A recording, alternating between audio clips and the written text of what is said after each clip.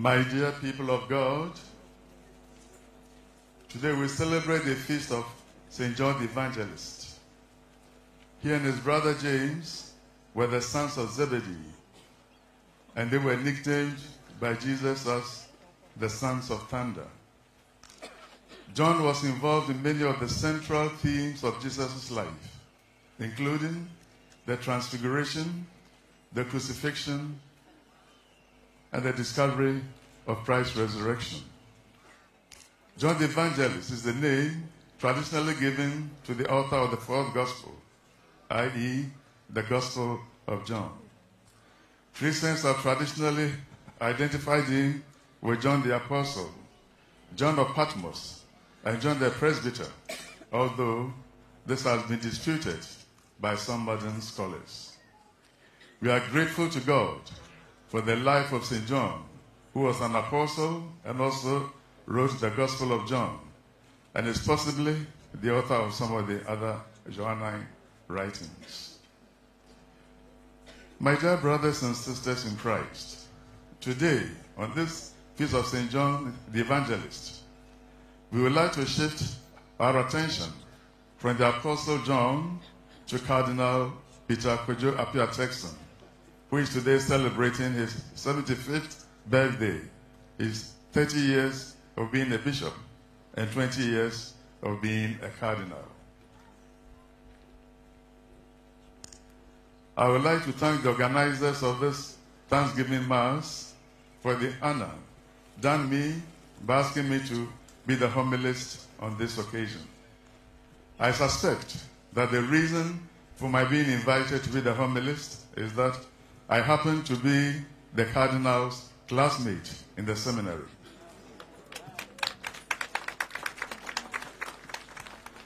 And I know more about him than most people. As we gather here today to celebrate these three momentous events, I would like you all to join me in wishing the Cardinal a happy and a blessed 75th birthday, 30 years of episcopacy, and 20 years of cardinalate.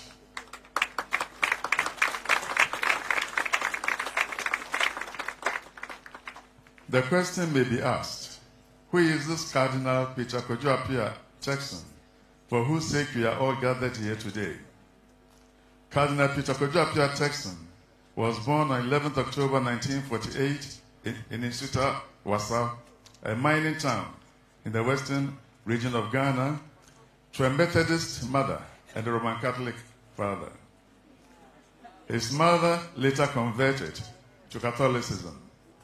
She sold vegetables in the open market, while his father worked as a carpenter in the manganese mines in Nsuta, Wasa. Cardinal Turkson is the fourth of 10 children. His primary school education was at the Roman Catholic Primary School in Nsuta, Wasa, while his middle school education was at the Urban Council Middle School in Nsuta, Wasa.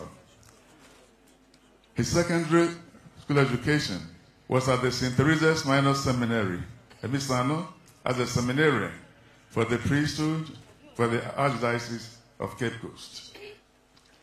He entered the minor seminary in September 1962, the same year that I also entered Emisano, and so we became classmates. He came there from the preparatory seminary in Salpond, while seminarians like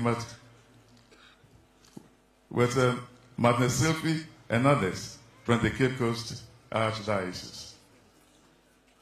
At that time, the seminary had some distinguished formators and teachers. The rector was one Father Vandela, who was called Kofi. He taught Greek and many other subjects. He is the brainiest person that I've ever come across. So he could teach just about any subject. Then there was Father Menya, nicknamed Cockshagger, who taught English, and Father Louis, nicknamed Muzu Muzu, who was the spiritual director, both from the Archdiocese of Cape Coast. Another priest was Father Platfoot, who taught history and whose name was Attila, and who later led the priesthood.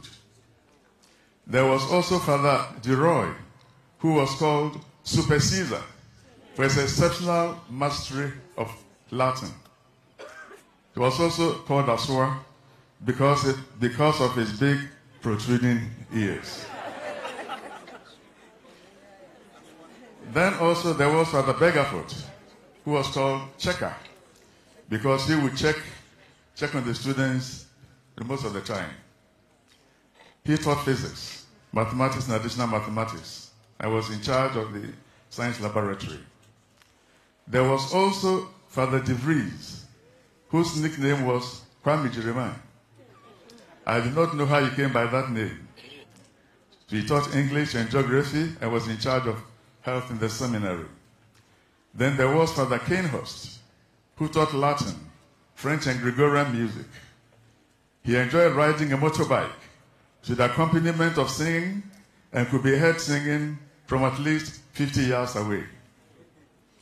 Some other priests were to come later, including Monsignor Gabriel Dazi-Mensah, who was appointed the rector of the seminary in 1966. Now his nickname was Opien. He taught geography. Then there was Father Bless, who was called the Magister Spiritus. At that time, we're baffled by that. We didn't know what it meant.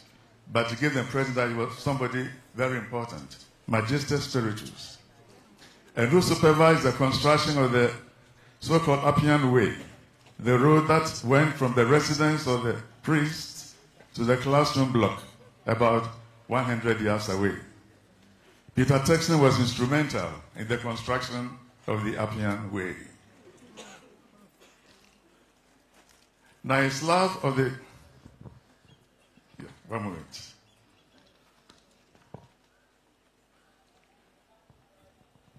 Then also there was Father Zelstra, who taught physics and was named Abutre because he did not have the gift of patience.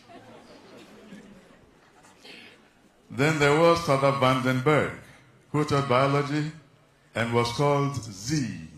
Instead of the British Z, he would pronounce the American Z, so that became his name. He had obtained a master's from Fordham University in the US. There was also Father Harry Huben, who had a doctorate in history from Fordham. Now his nickname was I Know, because he claimed to know everything about history. These were some of the priests who taught and formed Cardinal Turkson in Emisano. He did his ordinary level studies in Emisano from 1962 to 1967. The subjects he studied included English literature, French, Latin, Greek, general knowledge, mathematics, and additional mathematics. In his advanced level studies from 1967 to 1969, he did Latin, geography, and English literature, plus general paper. My dear brothers and sisters in Christ, there are a few things that I must mention as far as Cardinal Turkson's formation in Misano was concerned. So academically, he was brilliant and had great passion for the sciences. He had a great desire to do physics, mathematics, and chemistry. So having done general science, mathematics, and additional mathematics in Emisano, now if he had had the chance to pursue the sciences at the Massachusetts Institute of Technology, MIT, or Harvard in the US, which was his wish, I'm sure that would have been a serious threat to the reputation of people like Einstein. Now his love of the sciences, he took the name Archimedes. Now, Archimedes of Syracuse was an ancient Greek mathematician, physicist, engineer, and astronomer. Later, Peter Turkson shortened the name Archimedes to Archie. Some of you may have known that at one stage he was called Peter Archie Turkson. So that's the origin of that Archie. He was also a great footballer, indeed a great midfielder. And if he had taken football as his profession, he would have put many of the current Black Stars defenders and midfielders to shame. He distinguished himself on one occasion when our class, in our first year at the St. Peter's Regional Seminary in Pedu in 1969, challenged the rest of the seminary to a game of football. Our class had exactly 11 players, and we faced the full might of the rest of the seminary. It was a 0-0 drawn game. Peter Turkson played a great role in this, while our goalkeeper, Martin De Silva, ensured that the ball did not enter his net. At that time, Martin was very slim, lanky, and agile, and was a very good goalkeeper. Martin, are you here somewhere? Martin, where are you? There he is. Not so lanky anymore.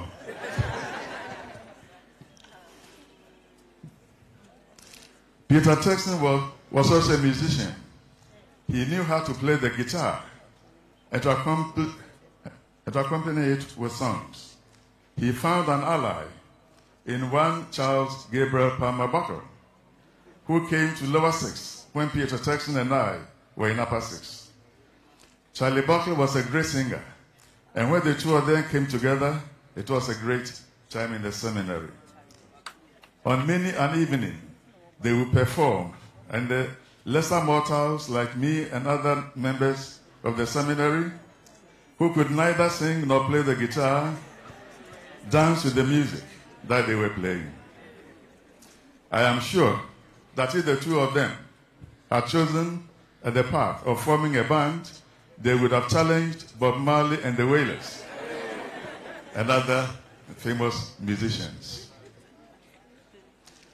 There is one story that I must tell about our time in Emisano.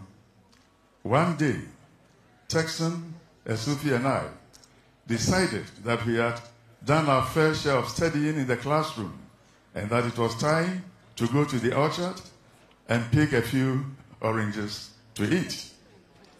Now, that was forbidden by the rules of the seminary. But as you know, boys are boys. And in any case, we thought that we could do it stealthily and quickly and be back in the classroom without any staff member seeing us. We came across a huge orange tree with plenty of ripe oranges on top of the tree. We decided to attack it from different sides with stones. After a minute or two, a big stone landed on my head. And I started bleeding. So obviously, I did not throw the stone on my head, so it must have been thrown by either Turkson or a selfie.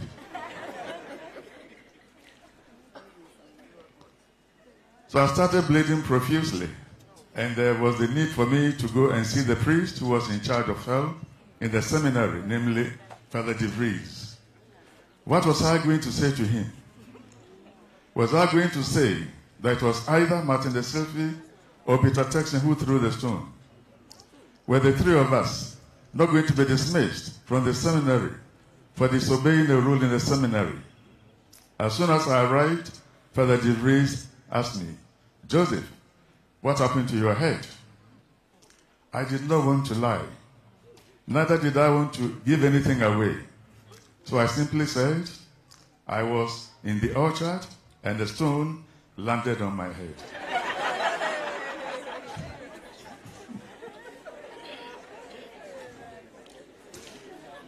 Luckily for me, he did not put any more questions and started treating the bleeding head. So he took me to a clinic in Elmina where the head was stitched. To this day, I do not know whether it was Martin De Silva or Peter Turkson who threw the stone. My dear brothers and sisters in Christ, after this Mass, you have my permission to put this question to them. Who threw the stone? However, if either of them wants to come to me and confess, I will keep the whole matter secret. I will give a very lenient penance, which will be the recitation of 5,000 Hail Marys to be done within 48 hours. Are you there, Peter? Martin, are you there? So after this, Peter Turkson went to the St. Peter's Regional Seminary, where he did an integrated course of philosophy and theology from 1969 to 1971, before going on to do theology at St. Anselm-on-Hudson Conventual Franciscan Seminary in Rensselaer, New York, where he graduated as a Master of Divinity and a Master of Theology. So he returned to his Archdiocese of Cape Coast in 1975 to be ordained a priest by Archbishop John Kwejemisa of blessed memory at the St. Francis de Sales Cathedral in Cape Coast. Actually, it was here, but they should have been in the cathedral in he was ordained there in 1975. Now let's look at his priestly ministry. So in his priestly ministry, Father Turkson taught geography, religious studies at the St. Teresa's Minor Seminary in Emisano. From September 1976 to 1980, Father Turkson did licentiate studies in sacred scriptures at the Pontifical Biblical Institute in Rome and Jerusalem. This required the learning of Greek, Hebrew, and Aramaic, in addition to modern languages like German and French. From 1980 to 1981, he taught 6 form religious studies in the Minor Seminary in Emisano. From 1981 to 1987, he taught sacred scriptures at the St. Peter's Regional Seminary, Pedu.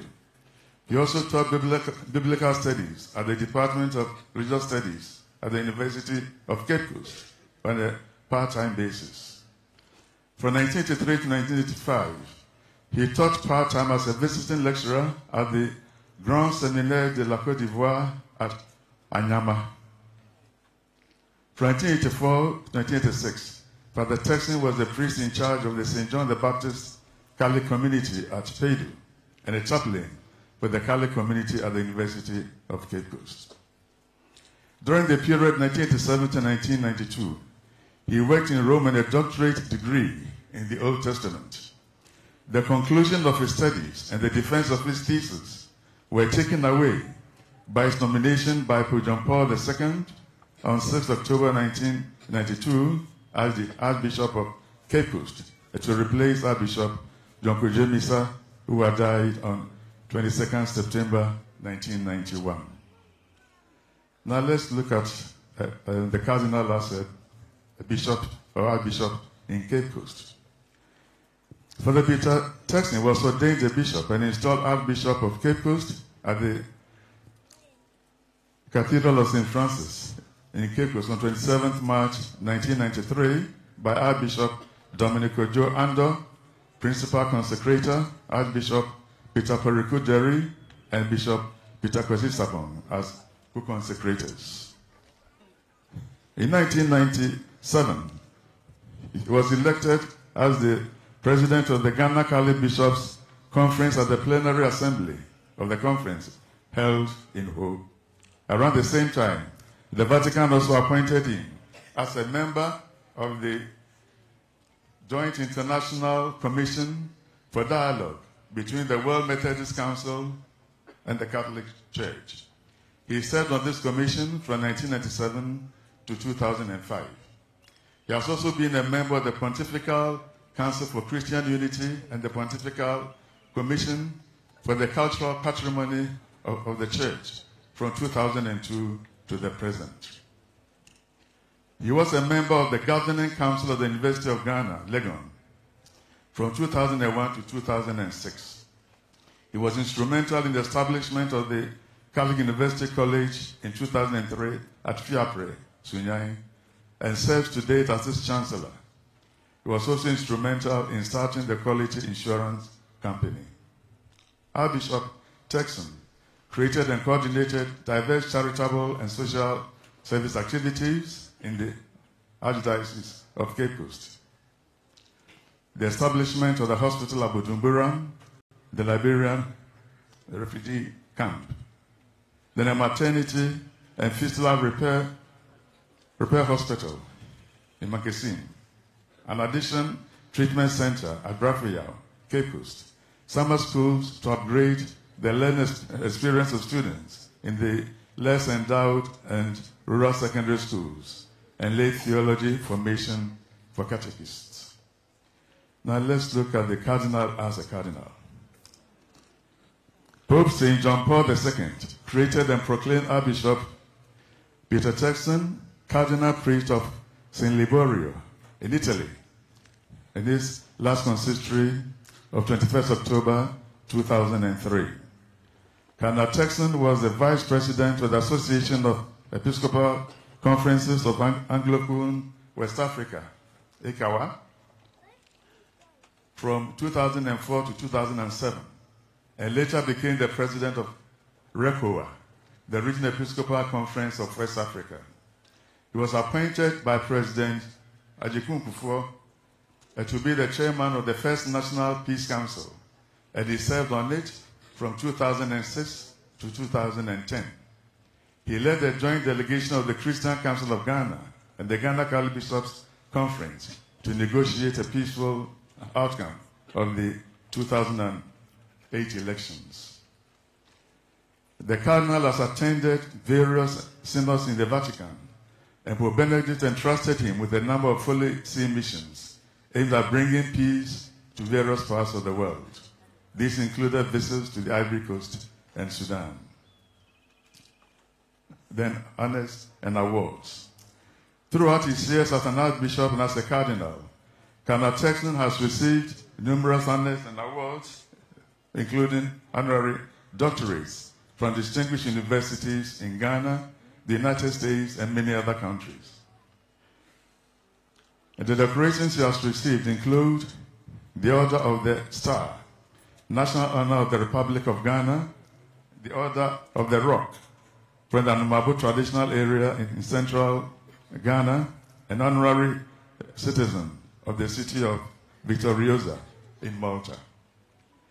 Cardinal Turkson is a member of the European Academy of Arts and Sciences, Philosophy and Religion Division, as well as of the Ghana Academy of Arts and Sciences. His addresses and speeches at various universities and world and national events are numerous, too many to be mentioned here. He has also published several articles and book chapters.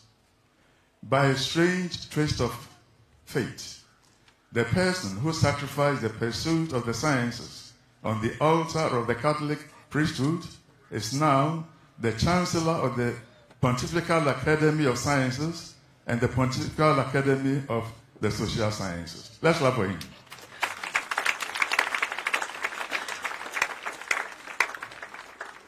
So he was appointed to this position on 4th April 2022. Cardinal Turkson has a great sense of hospitality. So if a bishop from Ghana happens to be in Rome for one or the other meeting, he only has to give the cardinal a call, and he will invite him to his flat for a meal or take him to a restaurant.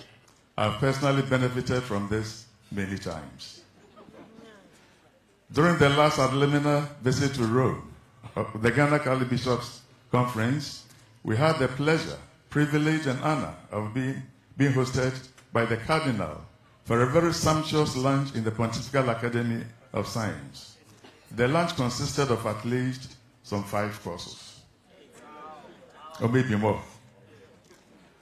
So as we celebrate these achievements for illustrious Cardinal, what can we do but to give thanks to the Lord for his life and achievements? In giving thanks, we'll be doing something biblical. In the Old Testament, when God did something for his people, the Jews, they usually rendered thanks to him. Indeed, God expected them to render thanks, and if they did not do so, God will get angry. It is important to give thanks to God for all that he does for us. So in the words of the prophet Isaiah, each one of us can say, I will recount the steadfast love of the Lord, the praise of the Lord according to all that the Lord has granted us, and the great goodness to the house of Israel, which he has granted them according to his mercy, according to the abundance of his steadfast love. Now, in like manner, the psalmist can say in Psalm 116, verses 12 to 14, "What shall I return to the Lord for his bounty to me? I will lift up the cup of salvation and call on the name of the Lord. I will repay my vows to the Lord in the presence of his people." Inspired by these words of Scripture, we are today lifting up the cup of salvation and calling upon the name of the Lord as we celebrate this Mass of Thanksgiving. The theme of Thanksgiving is also found in the Gospel of Luke, with the story of the 10 lepers who were cured miraculously of their leprosy by Christ. However, we are told that only one returned to Jesus to say thank you. In their joy, the 9 forgot to return to Jesus to say thank you. Even though they had faith in Jesus' power to heal, they had no gratitude. We do not want to be like the 9 lepers who did not thank Jesus for the favor he had done them. Like the Samaritan leper, we shall give thanks to God on this great day for the life of Cardinal Turkson. As we celebrate these anniversaries, we like to say thank you, first of all, to God who has made this day possible. It was God who 75 years ago gave life to our celebrant. We'd also like to give thanks to the Cardinal's parents, through whom God brought him into this world. May they continue to rest in the peace of Christ in God's kingdom.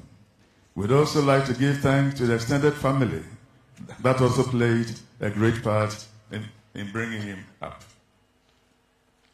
Our thanks also go to his own parish of Nsuta Wasa, in which he was born and nurtured, to all the people in the parish with whom he interacted, to the priests, catechists, and other pastoral agents, and lay people who contributed to his spiritual life. Our gratitude also goes to the teachers who taught him in Nsuta and his formators in the minor and major seminaries, as well as in Rome and Jerusalem. Our gratitude also goes to the parishes and institutions in which he worked as a priest before becoming a bishop. My dear Cardinal Appiah Turkson, Psalm 90 verse 10 tells us, "The days of our life are 70 years, or perhaps 80, if we are strong. Even then, their span is only toil and trouble. They are soon gone and we fly away." Now that you are 75, you have attained the sum of your years plus 5 more. Everything from now on is bonus. You must have realized that you are on the home run. Like an athlete taking part in the competition, you will be racing towards the finishing line. In the twilight of your life now, it is only a matter of time before you and all the others who are 75 and above will depart to be with the Lord. If this is the case, then it is time for you and the rest of us to put our spiritual houses in order as we await the time of the end. It is our hope and prayer that you'll be strong to attain the bonus of 5 more years, so that you'll be at least 80 years before you depart for the other side of eternity. Indeed, it is my hope that the good Lord will double your 75 years, so that you will attain the ripe old age of 150 years before you sleep in Christ.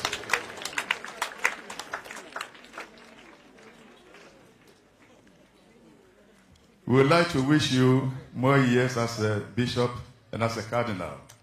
We pray for our Pope, Pope Francis, but if he should resign or be called by God to himself, we will start a vigorous campaign for our own Bishop Appiah Turkson to be elected the next Pope.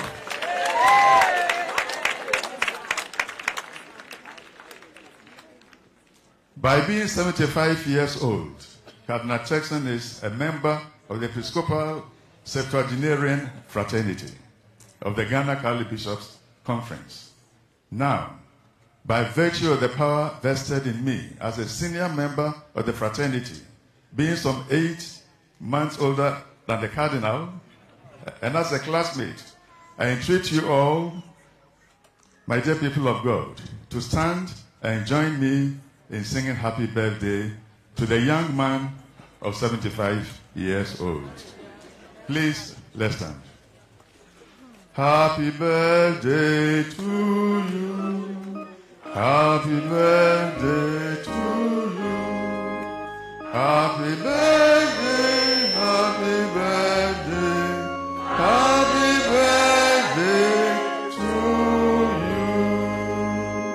How old are you now? How old are you now? How old are you now?